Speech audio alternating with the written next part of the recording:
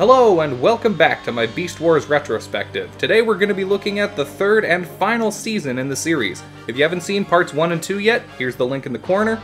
Now then, allow me to set the scene. It's 1998, and Mainframe Entertainment is hot off the heels of 3 great successes in animated storytelling, with Reboot's third and, for now, final season, Shadow Raiders' premiere season, and of course, Beast Wars' second season. The third kicks off on October 24th to great anticipation, and while the show is still one of the best on the block for children's programming at the time, it does quickly become apparent, at least for me anyway, that this season's got some issues. Waspinator want to renegotiate contract.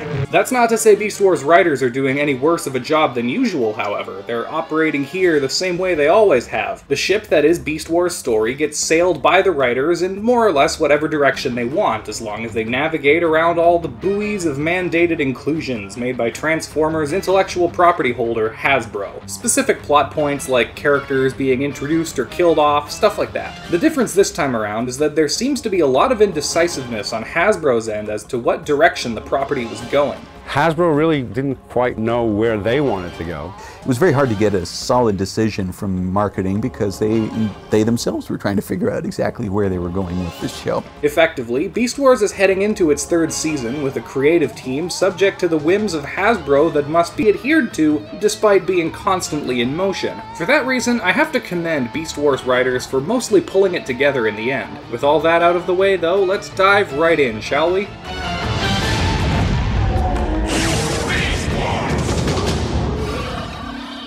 Season 2's finale left the fates of pretty much every character besides Megatron ambiguous, with most of the Predacons destroyed or otherwise incapacitated, and the Maximals in the process of being erased from history. You no longer exist! Well, of course that doesn't end up happening. The Maximals are fine, and there aren't any deaths on the Predacon side either, besides Ravage, who didn't even have a toy at the time, and wouldn't get one until the following year. Tarantulas survives the destruction of Ravage's ship, despite experiencing the blast firsthand. Meanwhile, Inferno bounces back from complete disintegration, looking just sort of beat up, like Wile E. Coyote after a stick of dynamite blows up in his face. That's actually an appropriate tonal comparison for a lot of Beast Wars Season 3. There's a new emphasis on including funny asides this time around, and I do think the more comedic tone works overall, with many genuinely funny moments throughout. When expecting booby traps,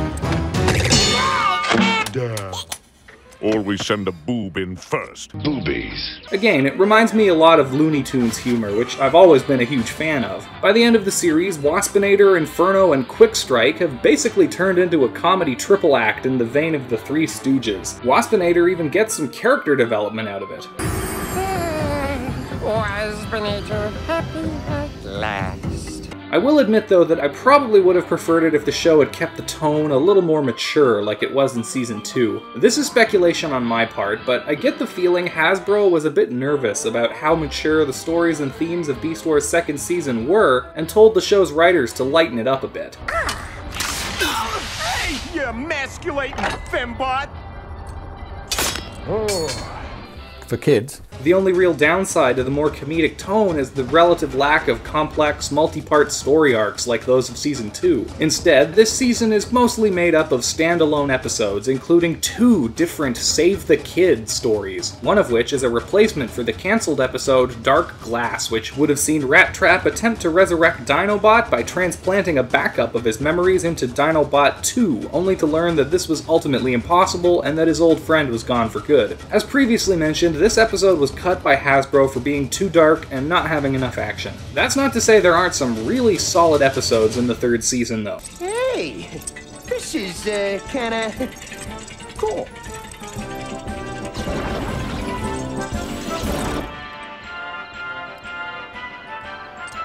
The episodes Deep Metal, Proving Grounds, Crossing the Rubicon, and especially the 2-part series finale, Nemesis, were all great watches and stand above typical kids' cartoon fare. Though, in my opinion, there's nothing in this season that quite reaches the height of Code of Hero or Transmutate from Season 2. My only major issue with the plot of Beast Wars Season 3 is that entirely too much time is spent upgrading members of the cast to newer bodies in order to sell toys to the audience. Season 2 got this out of the way right up up front, introducing nearly everyone's new forms all at once near the beginning of the season. Season 3, on the other hand, opens with Primal's transformation, but then the next upgrade, Cheetor's, doesn't occur for another 5 more episodes. For those keeping track, that's almost halfway through the 13-episode season. Finally, the remaining 2 upgrades don't come along until nearly the end of the series. In fact, Megatron, the leader of the baddies, only gets to stretch his new dragon wings for 1 complete episode before the show's finale begins. This was because, unlike the previous Transmetal and Fusor lines, this latest wave of Beast Wars toys, Transmetal 2, was still not yet finalized when Season 3 began production. The largest Ultra-class toys from that wave, Megatron and Tigerhawk, took longest of all, which is why they don't appear on the show until right at the end. If it had gone more smoothly, as in Season 2, then these cast changes could have been handled up front without needing to devote 7 out of Season 3's 13 episodes to introducing new toys, even if some of those episodes did end up being pretty great.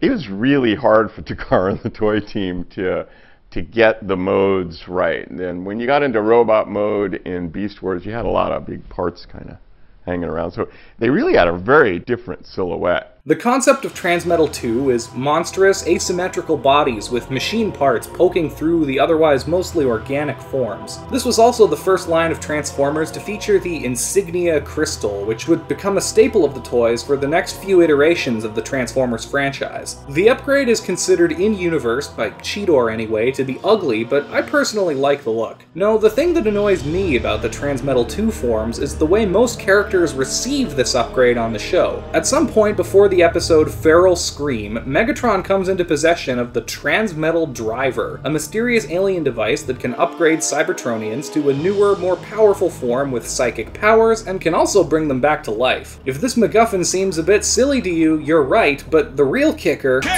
is that Megatron finds the driver off-screen, and it's never explained when or how he got it.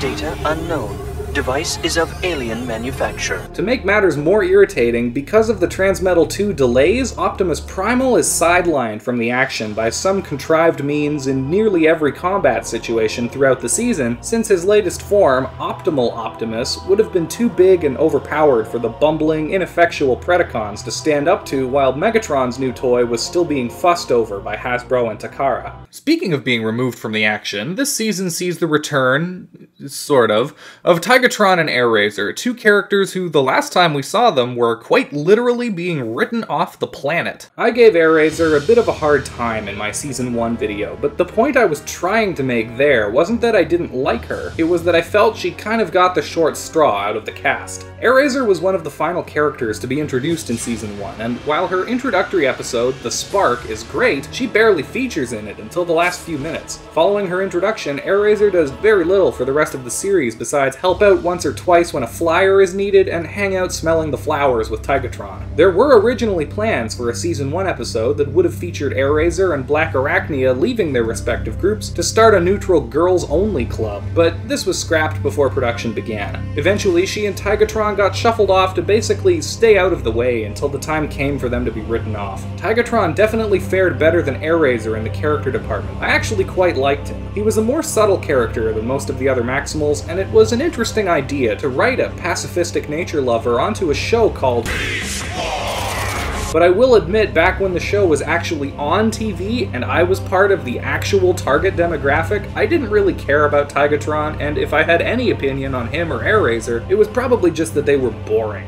Regardless of how you felt about either of them, they're back! The catch is that they've been merged into one being, calling himself Tigerhawk, who shows up at the 11th hour in the third to last episode of the series, only to die almost immediately because Hasbro kept going back and forth on whether they even wanted to release the Tigerhawk toy. Nevertheless, despite his appearance being brief, I found Tigerhawk to be a welcome addition to Beast Wars. He's certainly got a unique backstory and set of abilities. I just wish that, like Airazor before him, he'd gotten more of an opportunity to grow as a character. The main contribution that Tigerhawk makes to the story of Beast Wars is to put a name and a face to the mysterious aliens that have been dropping in on the cast periodically throughout the series, now called the Vok. I am Tigerhawk, emissary of the Vok. To be honest, I've always kind of thought the Vok were a bit of a mixed bag. On the one hand, they're these super mysterious, powerful, ancient aliens, and they're neutral in the Beast Wars, which makes them a threatening presence to both sides. On the other hand, the Vok's apparent motivations are pretty inconsistent in each of their appearances, and I really wish they'd gotten more of a payoff, especially in regards to their prior hostile relationship with Tarantulas, who in my opinion also needed a better payoff than what he got. Tarantulas goes from being one of the most intriguing characters in Season 2 to more of a background presence than anything else in Season 3. Again, like the Vok, Tarantulas seems to suffer from inconsistent motivation. In Season 2, he described Megatron's plan to alter history by killing Optimus Prime as madness, but here he seems pretty keen on blowing up the Ark, with all of the Autobots and Decepticons still inside it. You're insane. So they say.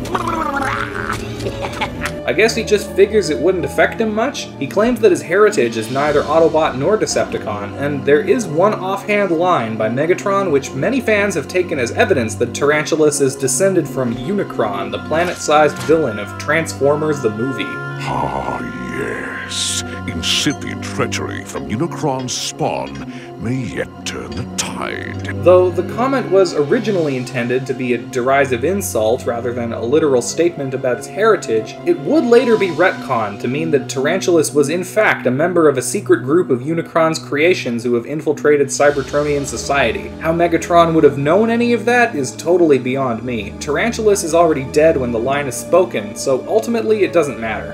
I wish I'd seen a little bit more of that. But of course it wasn't about him. I mean, I'm surprised that he's as well loved as he is, so I'm pretty happy. But yeah, if the show had been all about me, it would have been fantastic. Yeah! The other Spider-Bot of the series, Blackarachnia, played once again by Venus Terzo, is one of the better aspects of this season. She fills a similar role here to that of Dinobot last time around. Blackarachnia's arc sees her coming to grips with the fact that after foiling Megatron's plan to alter history saving the Maximals, Blackarachnia has effectively joined the Maximals, a fact that she's initially not willing to admit to herself. Her Predacon ideals and temperament are aspects of her identity that she fiercely wishes to hold to, despite understanding that she was reprogrammed from a Maximal protoform to begin with. After all, being a Predacon is all she's ever known, and the prospect of losing track of her self-identity scares her, even if that identity was given to her artificially by a cackling madman. This culminates in her reluctantly deciding to undergo a procedure to remove the shell program making her a Predacon from her body. You mean I had a choice? That is the Maximal way. The Predacons cause enough of a ruckus outside the Maximal base to interrupt the procedure at a crucial moment, though, and Blackarachnia dies on the operating table, so to speak. A tragic end to a conflicted character. But then the Transmetal driver brings her back to life and upgrades her so she has a new toy, except she's just a generic good guy now, and she'll never be as interesting as she used to be ever again. Even if I'm good, I'm still bad. Yeah, Blackarachnia's character is somewhat undermined by the inclusion of the shell program. If her Predacon traits can simply be uninstalled, why couldn't, say, Dinobot's earlier in the series when he was feeling conflicted? I know Dinobot's circumstances were slightly different, but the point stands. This plot device reduces conflict over allegiances to simply another mechanical function of the Transformers. Overall, though, I would say that Blackarachnia's character arc is easily the best of the season. But I wasn't the only one to take notice of Blackarachnia in Season 3 of Beast Wars. A large percentage of Cheetor's story revolves around him hitting Cybertronian puberty. No, really. Now those are what I call lines. This arc is strange. A coming-of-age story was a neat direction to go in a Transformers show, and one that had only really been done once before with Hot Rod in Transformers the movie.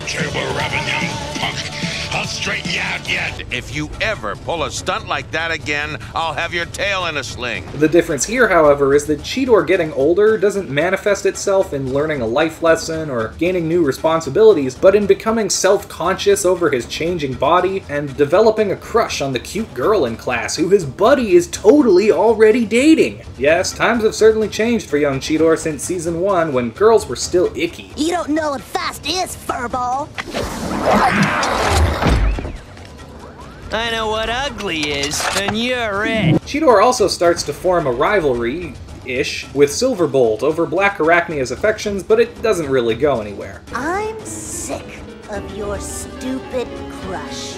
He even keeps a photo of Blackarachnia in his bedroom, which is a little weird. There are some really funny moments that come of this story, and it gets points for originality, but it doesn't do much for me overall. Cheetor was the character you probably would most relate to if you were a 14-year-old watching the show back in the day. Now those are what I call boobies. Cheetor would actually get a more traditional coming-of-age arc in Beast Wars' follow-up series, Beast Machines, but that's a topic for another day. As for new characters, Beast Wars Season 3 introduces Depth Charge, a disagreeable Maximal who was previously the leader of an off-world Cybertron colony until Rampage, the crazed experimental Protoform X, destroyed it and killed all of its other inhabitants. Depth Charge is single-minded in his pursuit of revenge against X, having tracked him, somehow, back in time to prehistoric Earth and the Beast Wars. He's kind of like a robot Captain Ahab who transforms into a manta ray. Depth Charge doesn't take orders well, and never truly considers himself to be under Primal's command. He does grudgingly align with the rest of the Maximals for most of the season in order to stop the greater threat of Megatron and his time travel shenanigans. We've had our differences, but you and I both know that this is bigger than both of us. But will usually drop whatever task is at hand for an opportunity to go after Rampage. Fall back until their arrival. Blow it out your exhaust port, Optimal.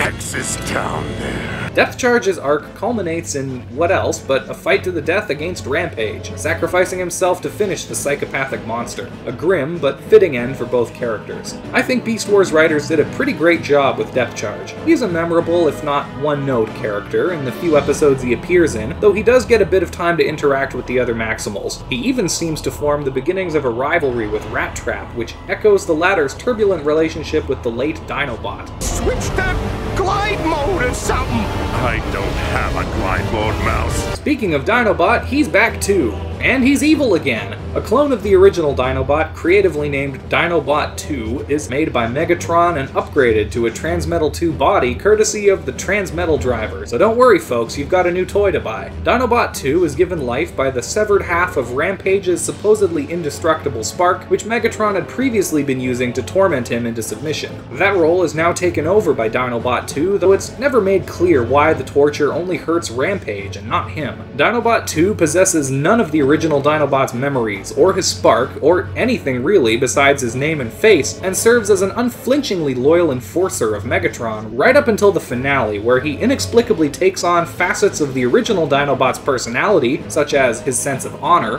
after Rampage blows up. I have my honor. This doesn't really make much sense, since once again, Dark Glass was cut from Season 3. That episode would have established that the evil influence of Rampage's spark over Dinobot 2 would be too powerful for OG Dinobot's consciousness to gain dominance of the body without a spark of its own, and would be suppressed at the end of the episode, only to reawaken at the critical moment of the finale once that evil influence was halved in power with the destruction of Rampage. For this reason, the events of Dark Glass are considered canon by some fans, since without those events, Dinobot's influence over Dinobot 2 at the last second is a pretty big plot hole. If I had to guess, I'd say that Dinobot became so popular over the course of his fantastic Season 2 character arc that Hasbro instructed Beast Wars writers to bring him back so they could capitalize on his popularity with a new toy. Season 3 doesn't really add anything to his previous character arc, since this is technically a whole different character, though I'll admit it's nice to hear Scott McNeil get a stab at playing Dinobot as a straight-up villain for a bunch of episodes. Which was I went,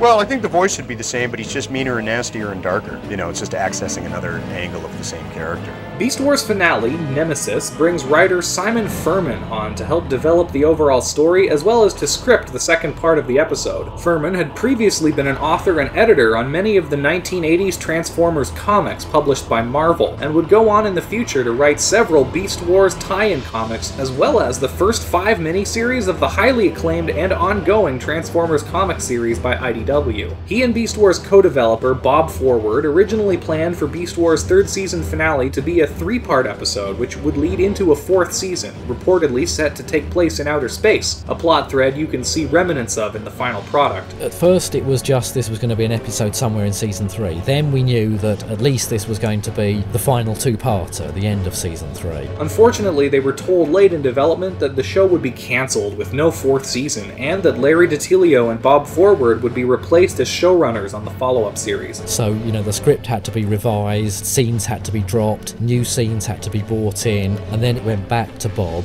and Larry and the producers, and it probably went through about another sort of 3 or 4 drafts. Well, come on, let's have it. The usual destiny and honor speech. Speech this.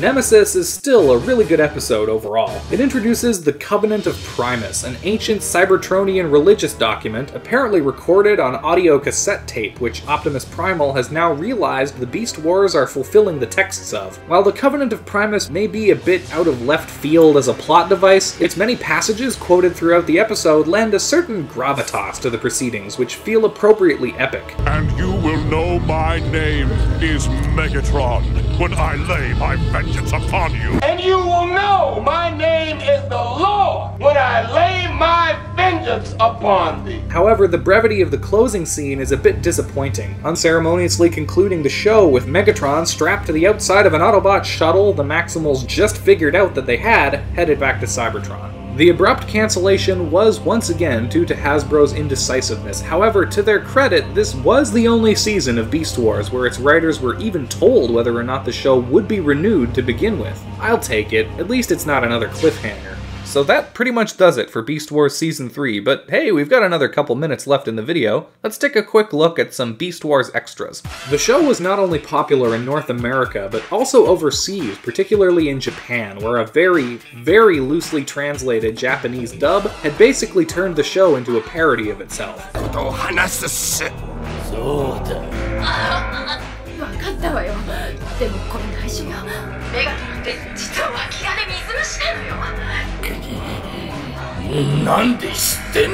This strikes me as an oddly humorous reversal of the silly, inaccurate English dubs plaguing the first several anime series to go mainstream in the West around this time, such as Pokemon, Digimon, Sailor Moon, and Dragon Ball Z. You just wait till it grows back! In Beast Wars Japanese dub, every character has a silly-sounding vocal tick or catchphrase, usually shouted exaggeratedly and constantly as they fire their weapons.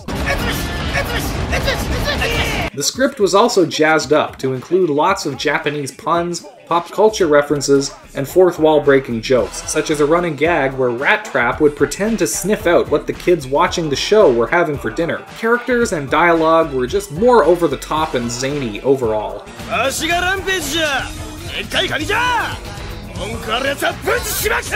Oh, and also Airraiser was a dude. Japan also produced a traditionally animated spin-off of Beast Wars called Beast Wars 2, which actually aired in between Beast Wars' first season and seasons 2 and 3. Beast Wars 2 never officially aired in the West, but nonetheless it and its sequel series, Beast Wars Neo, are both often considered canon by various comic books and other official supplementary works. Like Beast Wars Japanese dub, Beast Wars 2 had a much more lighthearted and comedic tone than the original show, and is aimed at a younger audience. Later on, several Transmetal 2 Beast Wars toys of characters who weren't featured in the cartoon series were given new names, color schemes, and were recycled for use in another Japanese Transformers anime, Transformers Car Robots, known in the West as Transformers Robots in Disguise. This one, not this one. Finally though, we come to the end of an era. Beast Wars 3rd season may not have been the best of the series, but it was still pretty damn good overall. I realize, however, that I'm running the risk here of portraying Hasbro as some sort of terrible boogeyman who ruined the series, which is absolutely not the case. So I'd like to clarify that it had to have been difficult deciding what to do next with the franchise. In the early to mid-90s, the Transformers brand was essentially dead, staying alive mostly through its early online fandom. Year over year, we noticed a slide and a decline. So you get to the point in the early 90s where there really wasn't much of a brand. Didn't have much of awareness. Other brands, more superhero-based brands, had come in and taken over the kids' mind share. So in order to kind of reinvigorate that brand, they took the bold step in changing them from cars and trucks and planes to apes and dinosaurs and bugs. Beast Wars had essentially resurrected the brand, but if I were Hasbro and Tockar, I definitely wouldn't have wanted the brand to hinge on a single television show until it wore out its welcome. Branching out and trying new things was a must for the franchise to firmly secure its newfound foothold in the pop culture zeitgeist. Hasbro and Tockar have always been partners on the Transformers brand. Each of us lead our own independent investigation of what could be next, and then we share those ideas and come to an agreement as to what we should do as a group and what we would do individually. At the end of the day, series developers Larry DiTillio and Bob Forward, the rest of the writing team, the cast and crew, and of course the folks at Mainframe Entertainment were still able to create together one of the best kids' cartoons of its time, still worth watching today. Despite the show having ended nearly 20 years ago with comparatively few references to it included since in other Transformers media, Beast Wars is still considered one of the best iterations of the franchise, and it's no wonder why. As far as a place in my career, Beast Wars has just got a big warm spot in my heart. I don't think I've ever had so much fun working on a series. It all came together in Beast Wars for me. Excellent cast. Probably the best I've worked with in all of them is that cast of Beast Wars. Working with the ensemble cast of Beast Wars is probably the most fun I've ever had. It really is kind of my fave show I've ever done. It's the only show I've ever worked on where I became kind of a fan of the show. I was really into the series. I loved the characters. I loved the humour they put into it. I thought it was great sci-fi. I got many, many letters on Beast Wars, on episodes that touched people's hearts. I almost want to cry. I almost want to apologize. I almost want to say, I'm sorry, a lot of the time I was just like jamming something out, you know. If I'd known it was going to like affect you this much, I would have worked harder at it. The fact it's gone on this long is amazing, and I think it will continue to do so. The guy wants to have fun, and Beast Wars was fun for just about everyone. It's certainly looked back on a heck of a lot better than its follow-up series is, which would go down in Transformers history as one of the most controversial and polarizing of the franchise's many shows. That's right, kids, next time the seeds of the future lie buried in the past as we take a look at the one and only Beast Machines. Thanks for watching. If you enjoyed this video, be sure to hit the like button and subscribe if you're new for more content like this in the future. Leave a comment down below letting me know your thoughts on Beast Wars Season 3, the series as a whole, Beast Machines, or anything else. I've also got lots of other videos up on this channel for you to check out at your leisure. Thanks very much to all of you once again for watching, and take care.